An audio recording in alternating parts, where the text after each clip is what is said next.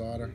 I want to really make sure that I get that tip coated, because this is the very first use. I really want to take extra care to make sure that that tip is properly coated with solder. I don't want it to cause any problems. And now, see how you wipe it off? See how nice and shiny it is? So I'm going to put a little bit of solder on the tip. Then I come over here and I'm going to touch the pad. I'm going to apply firm pressure. Then I'm going to feed in the solder.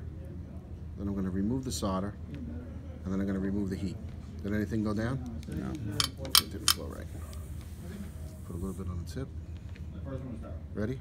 Mm-hmm. Apply the pressure. Feed in the solder. Remove the solder and remove the heat. That was a good one. Put a little bit of solder. Touch the solder to the pad. Feed the solder. Remove the solder. Remove the heat. Very good.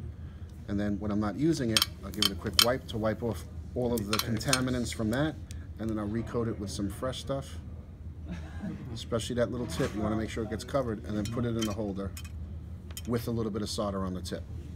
When you notice I went from this side to this side, it's because I don't want to stay like one next to the other, because then the heat is going to be concentrated.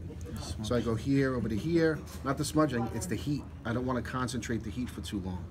So so I went from this side, and I'll do one in the middle, then over here, then over here. Just try and jump around as much as you can. Okay? So you're going to do steps 1, 2, and 3 for all of these pads going across, so they look like that. There's the examples right there.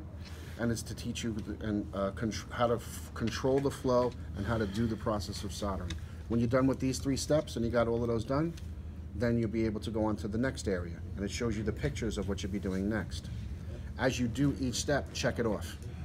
So this way when you come over, I can see exactly where you're at in the procedure. All right? Okay.